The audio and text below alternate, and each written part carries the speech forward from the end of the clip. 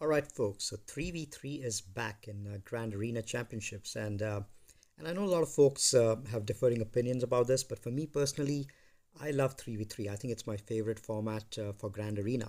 The reason I love it is it really suits my style of playing. For those of you who've been following me for a while, you know that I like to go defense heavy. I like my defense to get holes.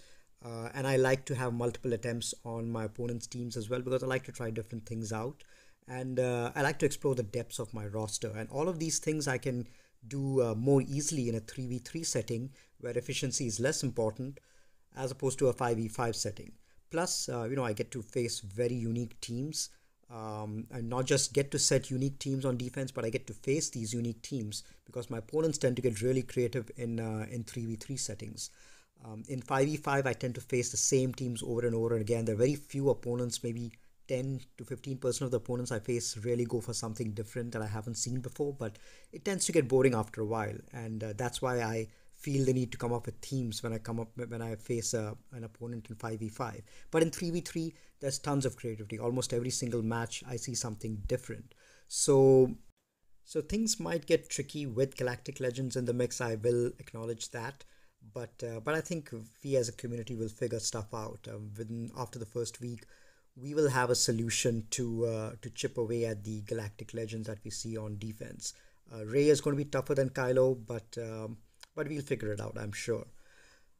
So just to talk a little bit about the scope of this video, it's going to be a relatively long video, but I just wanted to give my thoughts on my approach to 3v3, how 3v3 is different from 5v5, what you should be thinking about when you think about offense or defense. And the scope of this video is basically going to be just to teach you how to fish. I'm not going to actually give the specific teams or counters that I'm going to be using. That would obviously depend on what I face on defense. But for specific counters and specific gameplay, I would suggest that you go to my buddy Xaereth's video. He put out a video recently which gave a few really good resources on Grand Arena counters. I'll leave the link down below in the video, so feel free to go and check that out. Over a year, him and Solobass15 have been collecting really good counters and videos of this, so everything has been indexed and properly laid out in a spreadsheet. Very good resource. Go and check that out. You won't be disappointed. All right, so let's go into this particular video. What I want to do is talk about my golden rules that I have for approach to Grand Arena 3v3. So here's how I think about it. Very first thing, that as I mentioned before, forget about efficiency and focus on one shots, because in 3v3 as opposed to 5v5 where you can assume that your opponent is going to one shot everything, so you need to, in order to get better than your opponent, you need to be able to focus on banner recovery and ending with the all three characters in there. It's not going to be as important. Let those one or two banners here and there.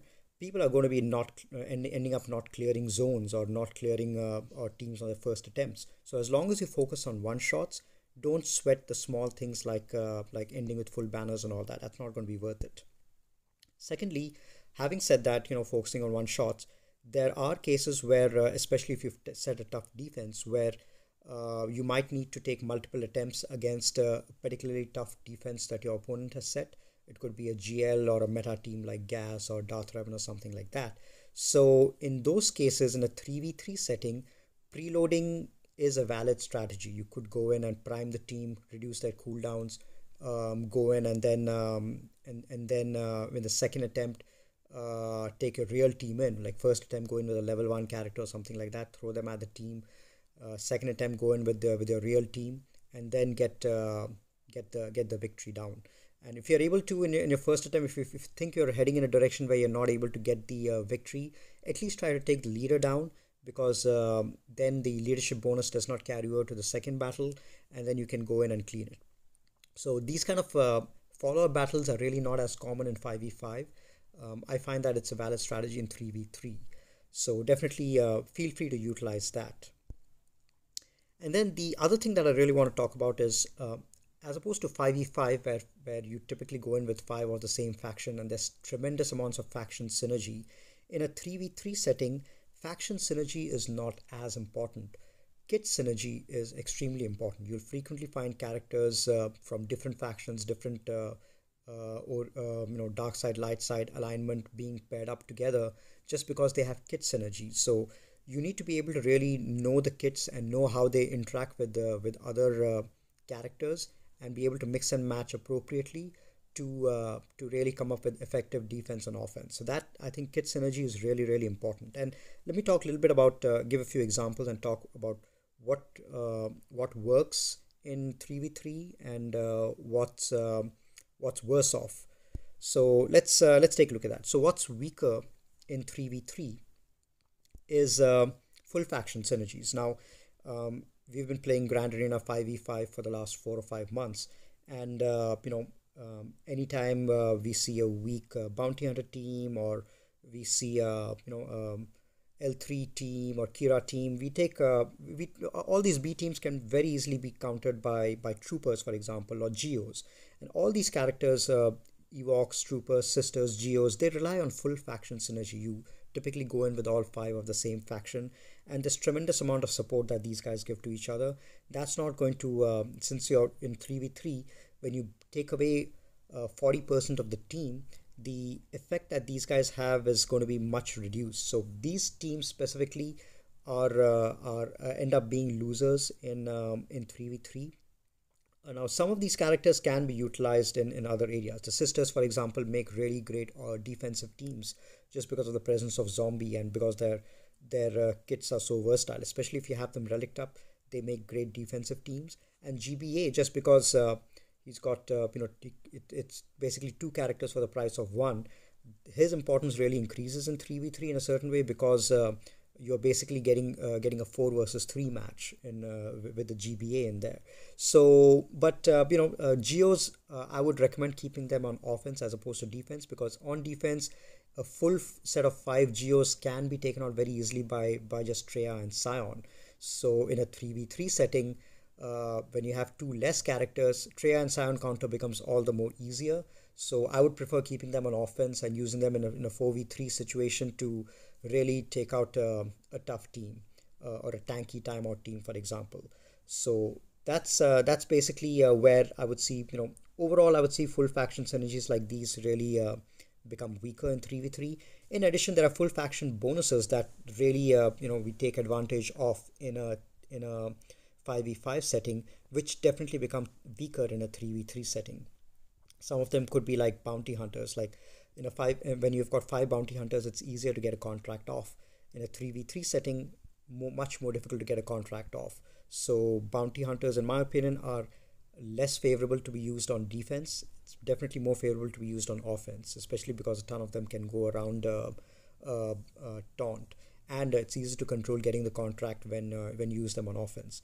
EP turn meter train. So when you've got 5 characters, your Vader is going to be less speedy because he's got less Sith and Empire to give him that speed bonus, and less opposing Rebel and Jedi to give him the speed bonus. So you won't get to go off as early as before. Plus, you end up using characters like Thrawn and Basti in other teams in a 3v3 setting, not necessarily under EP. So EP team ends up being that much less effective. And typically, you've got 5 characters driving the turn meter train. Here, you'll only end up having 3 characters. So EP's usage also is, in my opinion, a little less in a 3v3 setting. And then you've got stat bumps that Jedi Knight Revan and GAC gives based on the presence of 5 characters, like extra offense and speed based on 5 Jedi or 5 501st characters in there. Now that's only going to be 3 501st and Jedi characters. So their effectiveness is slightly reduced, but still they're very effective on offense in any case, JKR and GAS teams. Other examples are the GG BB-8 nuke team, where it relies on the speed of 5. It requires 5 droids to basically reduce 8%, to increase 8% turn meter every time at the beginning of battle. That obviously is going to be way less effective. And then SLKR, Galactic Legend Kylo Ren, is going to take much more time to reach their ultimate, just because you've got lesser characters doing damage to lesser amount of characters. So those are some areas where characters are weaker in 3v3 as opposed to 5v5. And where you really have strength in 3v3 and what you really should be looking to utilize in terms of synergy is you have these tons of duo synergies in the game. Like you've got Han and Chewie, very strong offensive team where, and all these characters that I've mentioned over here, this is just a no, it's not meant to be an exhaustive list. It's just an illustrated list of places where the kits have they have basically named the other character in the kits, and the kits are very closely synergized with each other, like Han and Chewie, Padme and Anakin, BB-8 and JTR, and tons of others, the Resistance heroes, the vets, and Mission and Zalbar. All of these in a 3v3 setting, they become so much more important because the synergy is really amplified when 66% of the characters in the team have the same synergy. So all these guys, I usually tend to keep them together, whether on defense or offense. There are a few exceptions. The last two over here, even though Echo and Fives and Magna Guard and GG have got kit synergy written in their kits, but I typically tend to use them with other teams. Like Fives, I typically tend to use with Rex. General Grievous, I tend to use with B1 and B2. So it depends from kit to kit, but for most of the kits which have duo synergies, I typically tend to keep them together.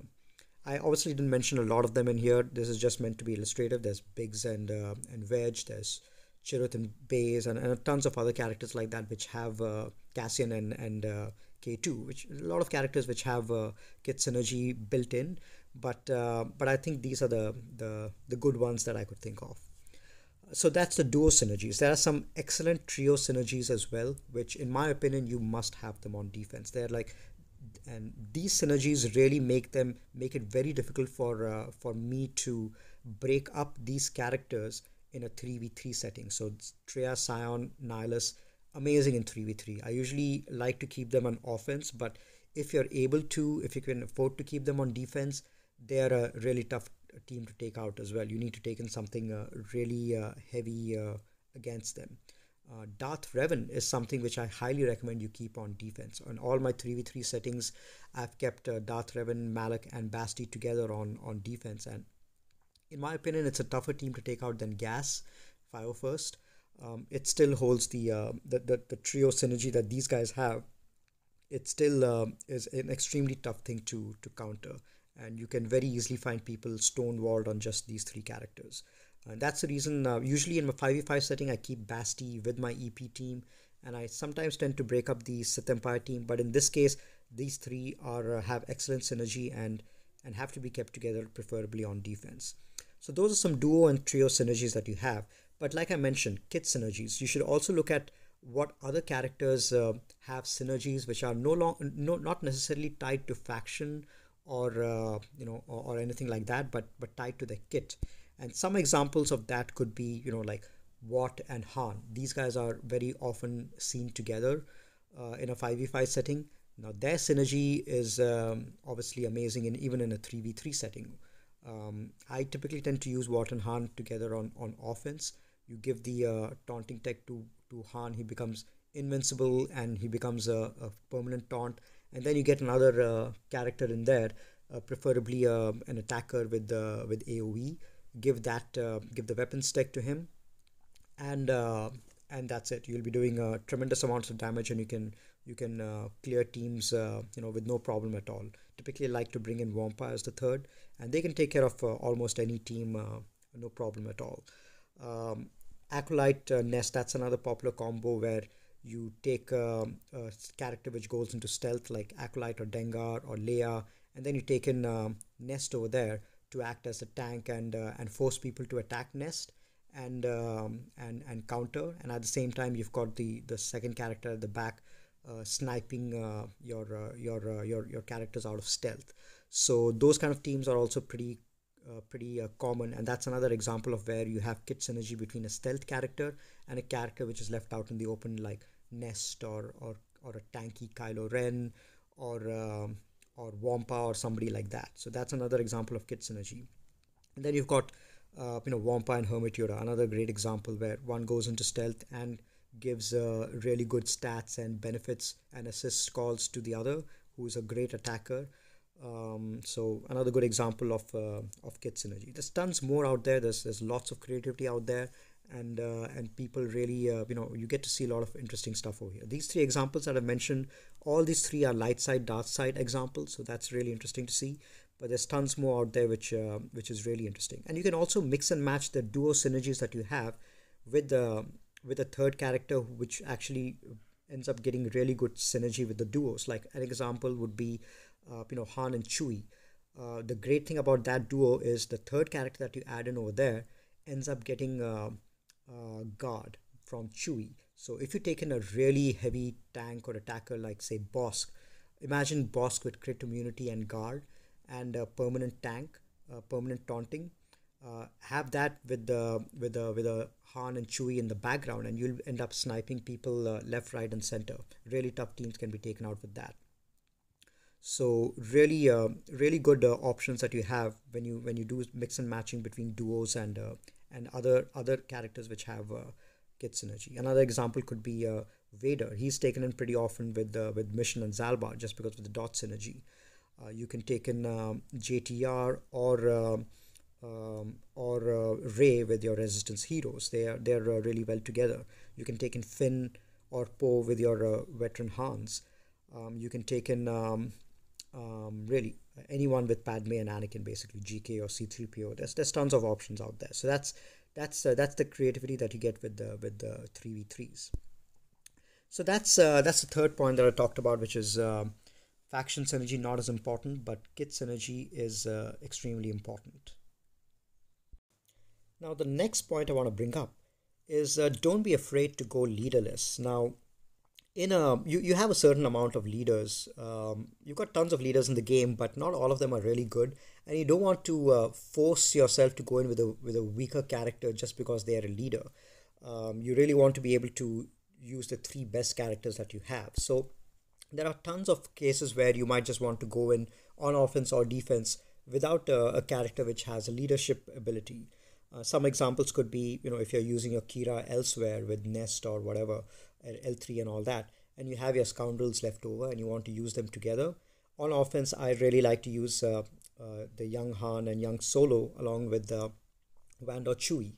A lot of the uniques act as leadership abilities like the reduction in damage, the ability to revive and protection recovery. So a lot of the Vandor's uniques acts as sort of a proxy leadership ability. And there's tons of synergy between these three. You can give prepared over to Vandor, hide him, make sure that he's always prepared so that these characters get revived. You have escalating damage out there. You've got cleanses. So these three characters really benefit each other really well. You don't really need a leadership for these three to excel on offense. Another case could be the Vet Han. So if you've already used up your leaders in Resistance like Rey or JTR or Finn, who are the three best leaders out there, and you still have the Vet Hans and the Vet Chewies available to use, the Vets available to use, you can, part of that kit is if the Resistance ally and the leader slot takes damage, then they get tons of bonus offense and crit chance and crit damage and all that good stuff. So you can put in any Resistance character as a leadership ability and have these guys ramp up their damage and end up doing damage, especially if they're relicked up. So in this case, since neither of the vets are tanks or taunters, if I put in a Holdo, for example, who doesn't have a leadership ability, but who will tank and take the hits in from the enemy, that will really supercharge the vets and they'll be able to get decent damage done. This I think will work on defense as well as offense, but I think it'll be a pretty good defensive team in my opinion.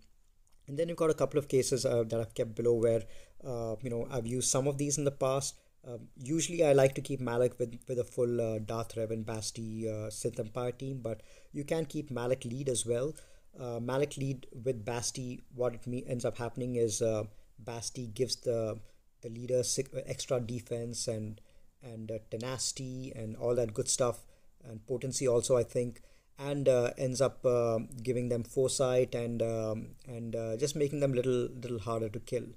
There's also a lot of shock synergy between Sith Assassin and Basti and with Malak. So that can make Malak extra tanky, extra difficult to take out just because you've got him in the lead, and Basti's unique gives all the benefits to a Sith Empire lead. Then you've got Malik with the Mission and Zalbar. That's another example of Malik not having a lead ability but working really well with Mission and Zalbar, because every time Malik takes damage, Zalbar ends up taunting and then Mission ends up attacking. And then Malik very soon can get back to full health and full protection, or full health rather.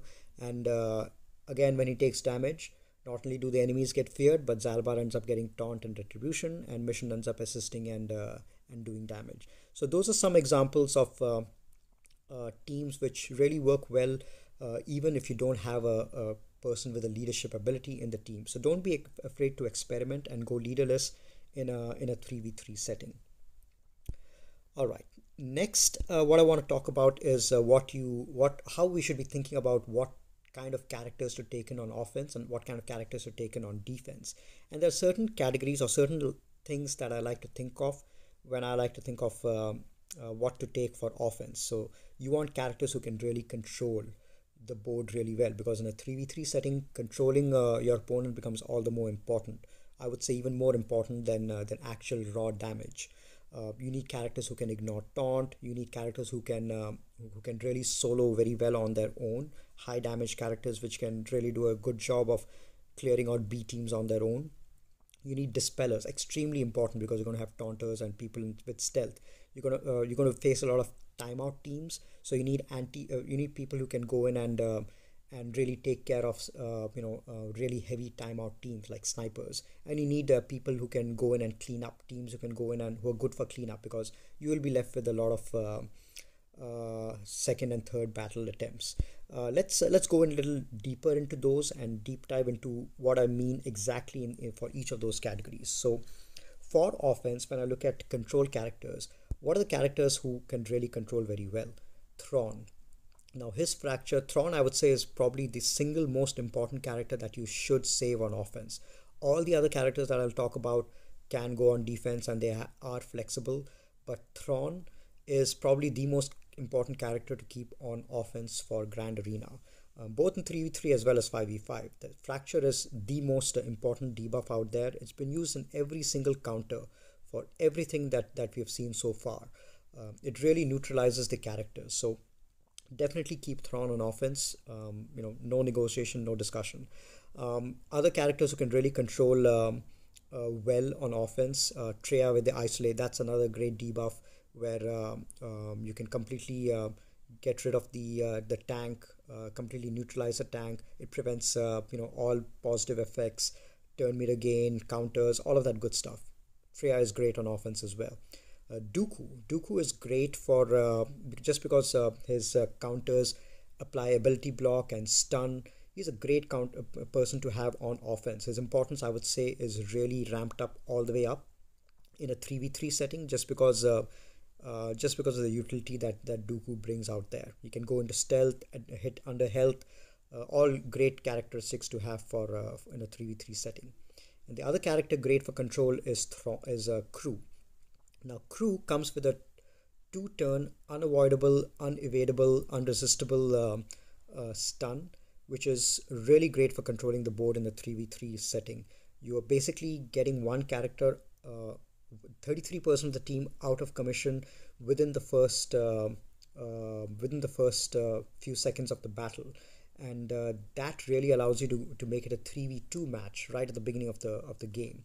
And if you have a fast Hux in there, who is slightly slower than Crew, then what ends up happening is your Crew goes first. If your Crew is also fast, your Crew goes first, stuns one character, your Hux goes next. With advantage, he passes the turn meter back to Crew, and your Crew ends up having full turn meter again, and no cooldowns again, and then ends up stunning a second character on the team. So you have at the very beginning of the board, if you have a fast Crew and Hux, 2 of the 3 enemy characters get stunned right off the board within the first 10-15 seconds, and you've got complete control of the battle. And your third character, who could be a damage dealer like Fox or Sith Empire, Sith Trooper, those guys can then go in and get the damage done. So really effective team for control. So those kind of characters are really effective to use on offense. I never keep these characters on defense, always tend to keep them on offense. And then, like I mentioned, ignoring taunt is a very important capability to have in your offensive team. Your typically the kind of defensive teams that you see are having one really good auto taunter or a pre taunter, or someone with the prevalence of what these days you have permanent taunters like that. So having characters like the bounty hunters with Django or Boba or the Mandalorian who can go around taunt, that's really a really beneficial thing to have. You have permanent hunters like Zombie, for example, which bounty hunters really do well against on offense. So I always keep my bounty hunters on offense, just to be able to take out some of those teams which with those troublesome taunts. And then you have JKR, who can also go around taunt, and not just go around taunt, but mark a character around taunt and enable your other characters in the team to attack that particular team. JKR I typically save for Grievous, but Grievous is not as threatening in a 3v3 setting. But JKR is even with Galactic Legends, I would say JKR is probably going to be a very important part of the counter. CLS is another great character who can go around taunt, and not only can he go around taunt, but he can also apply buff immunity on the taunt, which is again another great debuff to have in Grand Arena 3v3 offense. All your characters who can apply buff immunity can essentially neutralize the taunt just as effectively as a fracture or isolate, until the cleanse comes around, obviously. But at least temporarily you can get rounded with buff immunity, and then bypass the taunt. So these are characters who are really great for offense again. And then there are other characters who are really well suited for offense, just because they are heavy hitters. They can very well solo teams which are B grade, or I would say A minus type of teams. You obviously have Wampa, who can solo Rebels teams very easily, but also lower level teams like Evox or anything else, any other B grade teams that you see out there. AoE Days is great as well. If you're going for SLKR and you've got a highly relict Kylo, that guy is great on offense as well. As long as you don't have anything with daze, you're not facing anything with daze or stun. Kylo has got his own protection recovery. He's got a retribution on him. That means he can counter just like Wampa, and do a great job in taking out B level teams. Dooku I mentioned as well. If you've got Relic Dooku, especially with Zeta, which allows him to recover his own protection, again another character who can counter, and those kind of characters who can counter are really great in a solo setting. Scion as well. Weaker teams, I would say Scion can solo on his own, but combine him with a couple of other characters to give him some support, and he's great on offense. CLS again, great character to have on offense. If you combine him with C3PO, and maybe one other rebel like Leia, maybe who can go under stealth, because CLS can recover his own protection and health. That makes him a great character to be out in the open, while there are other support characters who can basically give him a damage boost on the background. There are other characters who are also great to solo, but I prefer to keep them on defense, and I think that they do better on defense, which is why I really leave them there. Malak and Nest, obviously everyone knows, can do really well on offense. They can solo many teams, but I prefer keeping them on defense just because they are that much tougher to take out on defense. The Malak, Nest, Gas, and General Grievous, those are all characters who can solo many teams just because they've got really great kits. But they are also four characters who are really tough to take out on defense. Now, if you're left, they're really tough characters to clean up. Like if you're left with only these guys on defense, you have to take in something heavy or specific teams to clean them up. It ends up wasting a Fracture or an Isolate or a Darth Nihilus or it takes specific teams or specific characters to clean these guys up, which is why I prefer to have them on defense as opposed to offense, where they're also great. Because of all these taunts which are out there and all the prevalence of stealth which is out there in defensive teams, you need characters who are able to dispel effectively. And I like to keep tons of characters on offense who can do that dispel. Obviously, the best dispel out there is going to be your Asajj and IPD, just because they can mass dispel without really a need to do damage to the characters, because tons of things can happen when you do damage. People can start taunting, and people can start getting turn meter and all of that stuff. So if you're able to dispel without getting damage done, like Asajj and IPD, that's like an A level dispel in my opinion. Asajj I like to keep for defense, just because she's a great lead with zombie and one other character. But IPD I always keep on offense, not just for the stealth dispel, but also as an emergency cleanup crew, because he can snipe tough cleanup characters. Other characters over here that I mentioned, all of them can dispel. Death Trooper, Scion, Echo, and T3M4 have got AoE dispels. The other characters in the second section over here, you've got Snips and Plo and Paplu and Darth Nihilus and Sunfac, who can dispel on their basic, which is very good to have as well. Not only for dispelling tanks with their taunt, but also characters like Droidica, which you see quite a lot on defense. Having a character, I like to say these kind of characters who can dispel on their basic, just so that if you face a tough Droidica team and you're not able to clean them up in the first shot with your regular team, you can always take in one of these characters like Paplu or Sunfac or Plo, some B level characters who can dispel on their basic. They're really great against these stray Droidica teams. And then obviously Nest and Shakti also can dispel on their basic, but I like to keep them on defense. Kira has got another great mass dispel as well. Not just like when she's prepared, she dispels the whole team, but if she's not prepared, she just dispels the target character. But I prefer to keep her on defense along with Nest. So that's another character to consider.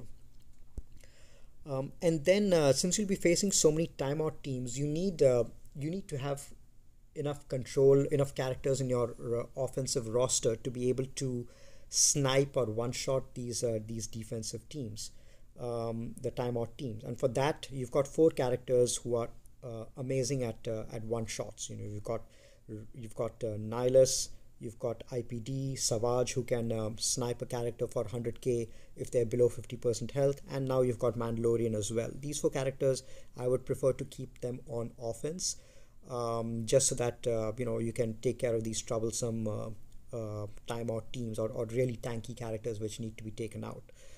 Rex also is another character who can annihilate, but I prefer to keep Rex on defense because he's just more problematic there, just because of the speed bump that he gives up and that annihilate ability, especially if he's behind another tank like Fives that he has synergy with.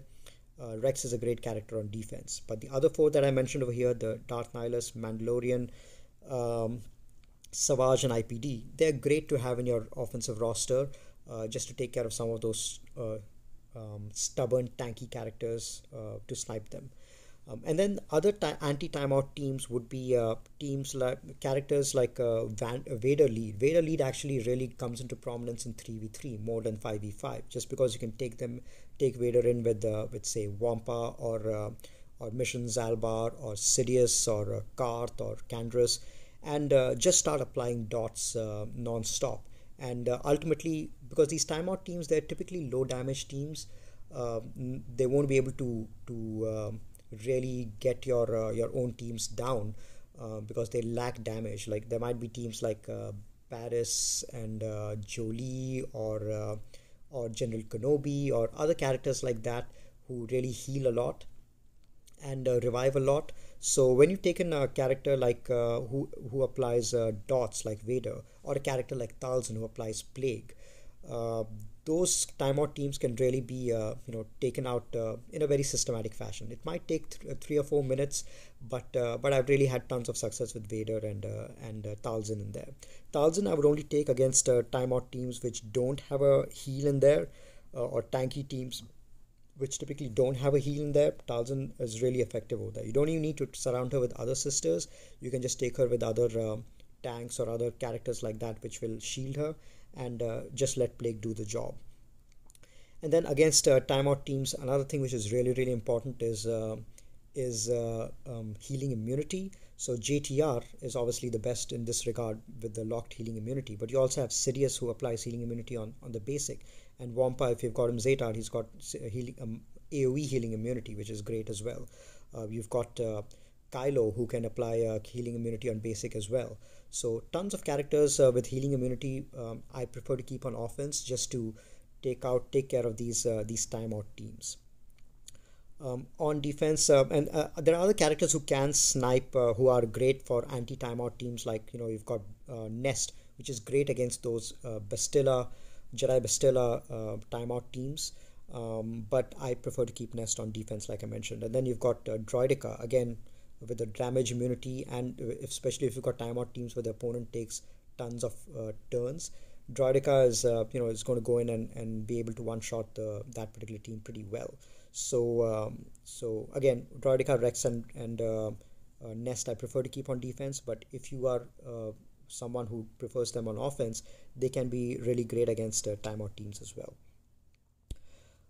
And then, like I mentioned, cleanup. You want to probably you'll probably end up having multiple battles in a 3v3 setting. So when you want to go in and clean up, I find a certain set of characters are really very effective in cleanup. You've got Dooku that I've already talked about. He can stun the character while your surrounding characters, support characters, and go in and take care of them. So I typically like to take in Dooku as my Dooku is my go-to cleanup squad against General Skywalker. Because he's Galactic Republic, Dooku really does well against him. He stuns him, he ability blocks him, and then I also have either Droidica or Savage or Thrawn in there who can then go in and fracture and then take care of him. So Dooku is great for a cleanup. Jin, who can remove turn meter and stun and ends up taking tons of turn. Jin is great in a cleanup squad as well. I use Jin quite a lot for a General Grievous cleanup. And for a Malak cleanup as well. You've got Nest in there, not Nest, Knight's Spirit in there, who can do a pretty good job in cleaning up. She gains foresight, and she has a huge damage potential, so can take out some of those stubborn cleanups, and she can stun, which is always great for a cleanup as well. We've got Greedo in there as well, who can also stun and reduce turn meter. So basically, you're looking for characters who can reduce turn meter, stun, in your cleanup squad. You've got characters like R2D2 or maybe Royal Guard who can stun on their basic, which is again a great option to have when you're looking at cleanup as well. So just some things to keep in mind when you're looking for what to save on offense. Those are my thoughts on what kind of characters or what kind of kits are really suited for offense. Now let's flip this around and talk a little bit about what kind of teams really work on defense, or what kind of characters should you be keeping on defense in a 3v3 setting. Now, obviously, you'll end up keeping your meta characters on defense, your meta teams on defense. Those are the ones which are most likely to get a hold, and not just get a hold, but probably put a dead stop over there as well. Because if your opponent in a 3v3 setting, if they run out of teams to take out your meta, then that's probably a full stop for them right over there. Obviously, pre-taunters and auto-taunters are important, both in 3v3 and in a 5v5 setting. I think it's important for your defensive teams to have pre or auto-taunters. You've got characters who can go into stealth so that your other characters not in stealth can get damage done with counters and all of that. You really need characters also who can go before your enemy, so characters who can really go fast or who can speed up your team. Those characters are good to have on defense as well. Timeout teams are very popular in 3v3, and teams which characters we can really do a lot of high damage. So let's talk a little bit more about each of these categories. So on defense, meta teams. Now obviously you've got, in my opinion, there are four, in this day and age, there are four really high damage, high efficiency meta teams out there which can really cause a lot of problems on defense and which are great on offense. You've got GAS, Darth Revan, and the two galactic legends, Rey and Supreme Leader Kylo Ren.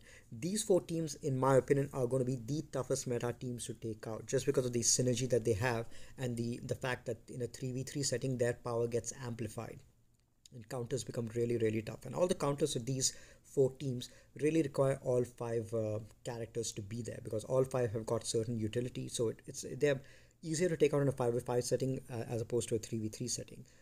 So if you face these in your defense, they're going to be tough to take out. So I would recommend keeping these characters on defense. SLKR in a can be, at least as of now, as of the recording of this video, the fix to SLKR hasn't been implemented yet, which is the a solo gas or a gas with another 501st can quite easily take out an SLKR team. That hasn't really been fixed yet, so I would prefer keeping SLKR on offense if you have that, because they'll be able to take care of any of these four meta teams. So that is one team which I would still keep on offense.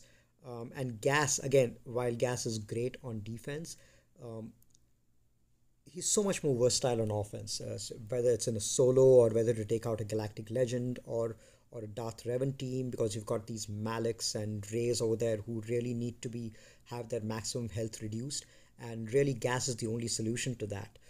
Only reliable solution to that. So Gas is so versatile in the current meta that you really need to keep them on offense. And a solo Gas is no longer as scary to clean up in a defensive setting. You can control him with Fracture and with Dooku, and there are other ways to stun him and clean him up. So not really much of an issue. You can even IPD him or Savage him. So I wouldn't. So Gas is no longer the hard stop on defense that he used to be when he first came out, when he was much more powerful before he got nerfed. So I would save Gas and SLKR on offense, and but if you have Darth Revan or Ray, I would definitely keep them on defense. Ray with the Resistance heroes and Darth Revan with Malik and Basti. Those, I think, in my opinion, are the best combos for defense. So that's basically the meta teams. If you have those, set them on defense and watch your opponent struggle.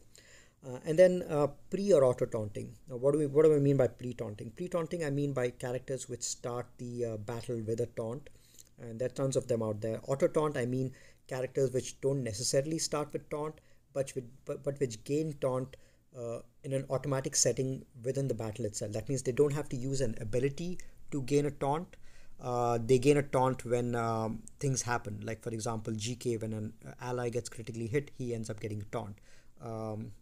Royal Guard or Zalbar, when people fall below 100% or 50% health, allies, then they end up taunting. Those are auto taunters.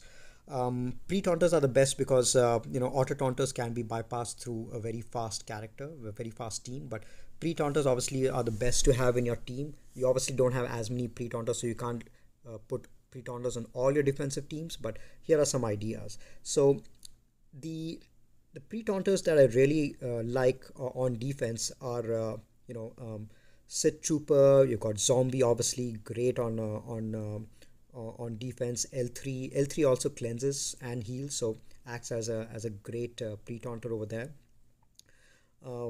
Zombie actually is really effective because not only is she a pre-taunter, she's a permanent taunter. Every time she uses an ability, she taunts, and she can't really be killed. Great to have on the team. Showed Bays also are fine, but I would say they're secondary pre-taunters.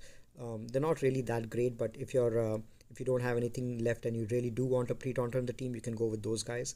Magna again is effective only with General Grievous, but typically you tend to run with B1 and B2 with General Grievous. GK and Zalbar over here are auto taunters, but again, all of these guys great for defensive teams. The three pre-taunters who I like to keep on offense are Gas, for all the reasons I mentioned before.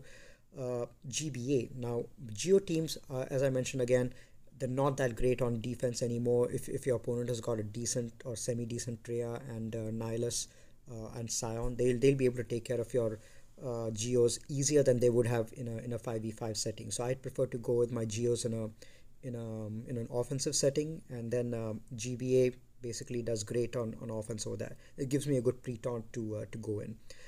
And then you've got Crew again, great control on offense with the double turn stun and all that, which is why I prefer to keep the pre-taunting Crew on offense. But that's basically just some examples of pre-taunting or auto taunting that you need to have in your defensive teams to really make them that much tougher. Next, so we also have the concept of we've got Basti and Watt in there, who can effectively make your characters pre-taunt. So Basti, obviously, if you've got Basti is great on defense. You take Basti in there with a couple of other Jedis, one damage dealing Jedi and one tank. The tank is going to end up getting pre-taunt. and your damage dealers will be there to do to snipe people and get damage done. You And the other advantage of Basti lead on defense is you also get a speed bump, which is not depending on the number of characters. It's just a flat 15% speed bump to Jedi. So that's really great to see as well. So Basti is great to use on defense to apply Pleton to a Jedi. And what is great on both defense and offense. I typically tend to use him on offense in a 3v3 setting. Um, well, I think last 3v3, I don't know if I remember if I had what or not, but what happens in 3v3 is you end up giving a taunting tech first, and then you only have one other tech to give out. The other tech goes to waste because you don't have that many characters unless you bring in someone like a GBA. So you can only put the weapons tech or the med pack tech on this second character. So that's why I don't like to keep it on defense, because you get the taunt out, but then the second one you don't know. Usually it's the weapons tech which goes out, but you can never tell. Sometimes Watt likes to put the med pack as well, and it's highly unpredictable. So Watt, Hermit, Yoda, there's an uncertainty associated with it, which I really don't like, which is why I typically like to keep Watt on offense, just because I can control him much better. But Watt does give an auto taunt as well, which is again great control to have. All right, next is stealth. Now, stealth is another interesting one because just like taunter, which redirects your opponent's attacks at a certain character, stealth also forces your opponent to attack certain characters, which can be great to control your opponent's attacks on your defense. And I like to have, apart from taunters, I like to have characters who stealth on my defense as well. I think in a 3v3 setting, they can make things quite tricky. And the characters that I've identified over here, they are already pretty popular in 3v3. Acolyte you typically don't see in 5v5 at all, but you see quite a lot with Daka, Zombie, and a few others in a 3v3 setting. With Zombie, Acolyte can get quite tricky. You've got other characters like Acolyte who go into almost a permanent state of stealth, like Dengar and Leia and Spy as well. Spy is another great character to have in the background while you have a tanky countering taunt, like maybe like Nest or Wampa or someone like that out in the open, and then you have one of these stealthy characters in the background. It's a great way to control your opponent's offense. You've obviously got C3 R2D2, who's an excellent defensive option because not only does he stealth the characters, and he also boosts up the stats. You've got Maul, who I've recently zetaed as a good lead option. Maul with Savage and maybe one other character, maybe Nest or someone else like that, can prove to be quite effective to be able to take out a surprise team. Now, the reason that stealth works is because there are so few characters with the dispel. You can't expect your offense to have all of those characters which dispel. So stealth, if you have tons of teams where characters can stealth, you basically run out of those key characters that you can take to counter those things, and you're forced to work around the stealth. That's why stealth really works that well. I also have Droidica in there. Droidica doesn't really go under stealth, but it falls under the category of non-targetable. So just like stealth characters can't be targeted, Droidica with a damage immunity can't be targeted unless there's a dispel on board. So it's basically the same thing. So that's basically stealth. Those are the characters that I really love having on stealth. Speed. Now, what do I mean by this? Now, on defense, I usually like to keep some characters who are fast or who can speed up the team, which really allows my team to go first before the defensive team. So before the offensive team. So as much as you can make that happen, that'll make your defensive team that much tougher to get out, because to take down, since your team gets out in the front right at the beginning, and if they take a turn or two before your opponent gets to go, then they set the status, the pace of the battle, and you get a much better control in defense as opposed to your opponent. So some characters that I love keeping on defense for that is Basti and Maul. These guys give a turn meter boost right at the beginning to Sith and Jedi. Newt gives a bonus speed as extortion goes around, so it helps to speed up your characters. Shakti and Rex, that's another great example. Shakti speeds up clones, and Rex, on top of the speed bump that Shakti gives, can go ahead and get more speed because of 501st. And then Rex ends up going and using his tenacity up, which gives additional bonus 30% turn meter to all your team, and they end up going next as well, which is the reason I really like to keep Rex on defense. Both the Night Sister leads, Asajj and Talzin, automatically give a 30 speed bump as well, which is again great for defense. And Rey obviously gives a 30 speed boost to your characters. Apart from being at an ungodly speed by herself, like 500 and above, which sets the tone for the battle. Just she also gives a flat 30 speed. So all these characters are great for defense. There are other characters who give a speed bump, which I prefer keeping on offense. There's Django and Crew that I've talked about. I prefer keeping them on offense. JKR gives a speed bump as well, not as much in 3v3 as in 5v5, but still there. BB-8 as well, a good decent amount of speed bump, and I keep my BB-8 at 290 to 300 speed. So with the speed bump, he ends up going faster than the enemy. So that ends up being a good way to counter fast teams or teams with pre-taunt. Watt is again another character which, if you want to really outspeed your opponent, you can give the weapons tech out instead of the taunting tech, and the weapons tech ends up giving 15% speed bump or turn meter gain every time that the enemy opponent goes. So that's another way of speeding up your opponent, your own teams on offense. There are a few other characters who give flat speed bumps. There's Tarkin and Admiral Akbar. We're not used as much in 5v5, but in a 3v3 setting, when you're to your last dregs and you need a character to speed up your opponents in a pinch, you can use those leads. Hux can do that. He can pass turn meter around. Hux and Thrawn both. If you have a really fast Hux and Thrawn, you can pass turn meter to your other characters who are not as speedy and enable them to go fast. And Dooku has that speed up the Separatist allies as well. If you've got a fast Dooku, then you can use your Makashi ability and give 15% speed bump to or turn meter gain to all your allies, your Separatist allies. So those are just some ways that you can speed up your characters or get other characters to speed up your allies, and which ones I like to keep for offense and defense. And then timeout. Now I've talked about timeout teams. They seem to be extremely popular in Grand Arena 3v3 setting.